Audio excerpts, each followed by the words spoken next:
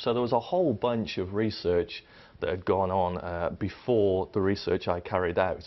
But people were looking more at the structure of the limpet tooth, which is very clearly a composite structure of fibers in a natural plastic.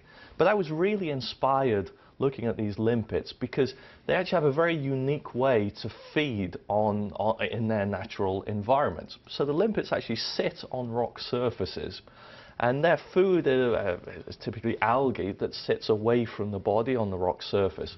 So the limpets come up with a really ingenious way of trying to feed. So it opens its mouth and rolls out this tongue-like appendage called a radula. So it's a really long appendage. And underneath this radula are rows of the limpet's teeth.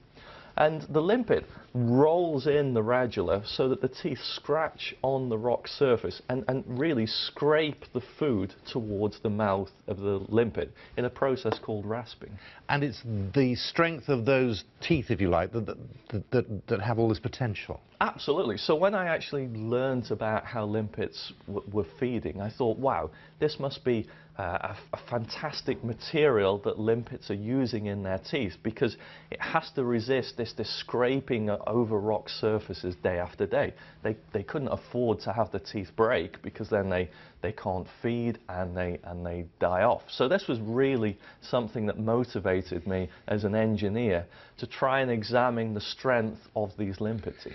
It sounds a fascinating discovery and so much potential, but we in this country are great at making these discoveries and never actually making something of it. So what is your plan? How are you going to make this your product?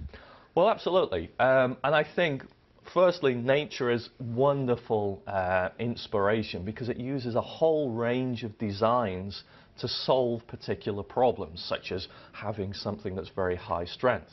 And of course, engineering companies, manufacturing, they use composite structures to build things such as bike frames or aircraft structures or even Formula One cars.